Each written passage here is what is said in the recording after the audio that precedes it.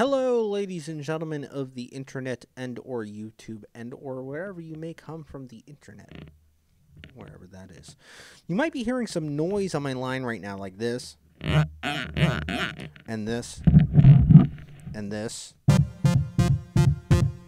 That's because I'm using a R3 synthesizer keyboard to actually record my voice right now. And the reason is because I spent the last probably 2.5 oh my god 5 to 7 years. Has it really been that long?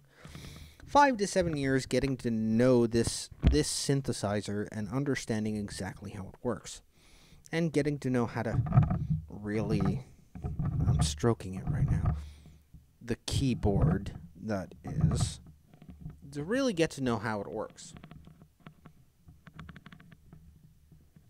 One thing I remember was back in, oh god, it was like 2005.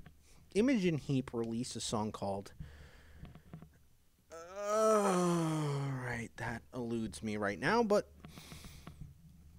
I don't remember what it was called. Whatever. Was it Imagine? Either which way.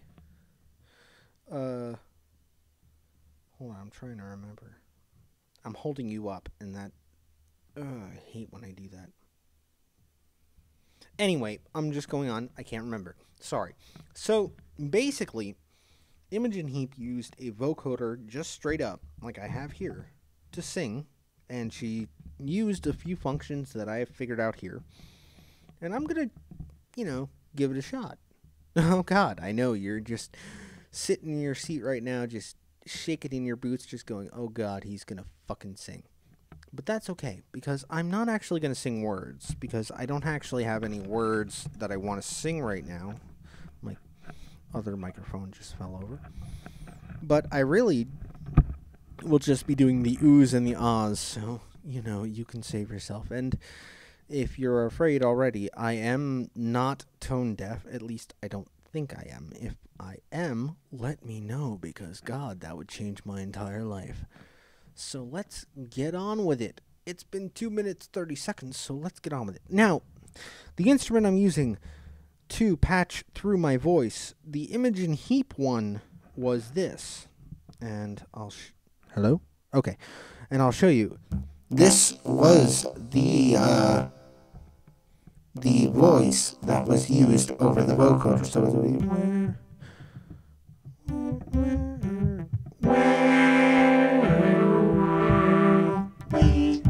whatever. That actually sounded pretty close, which I'm pretty surprised about. I didn't even try. But I'm going to be using a different one. I developed this instrument myself to fuck around with the Commodore 64 kind of sound. So this is the tone I'm using, and you're going to hear it being played, which is, let me try.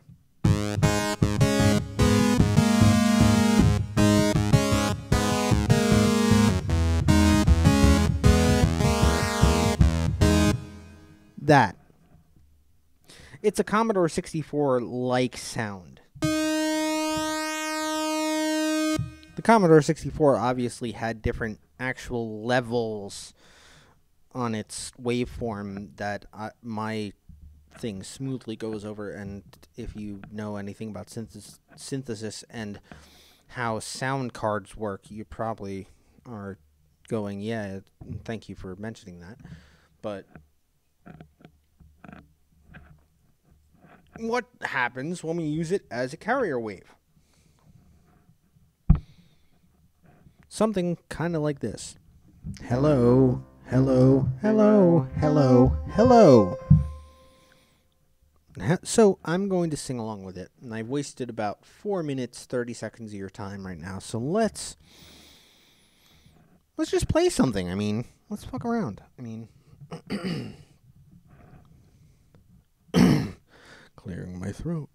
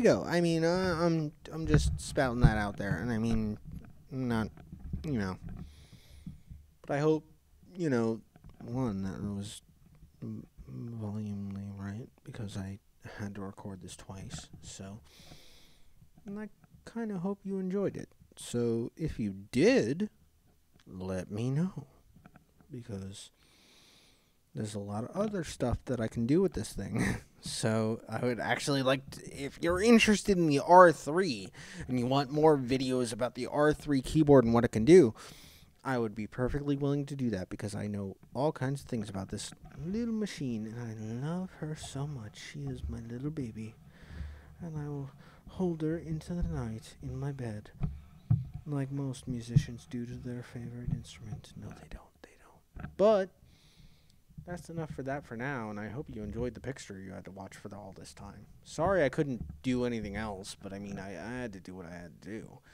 I mean, I was a little bit too busy messing. All right, let's just cut it off there. So, good night, everyone, and I hope you enjoyed it.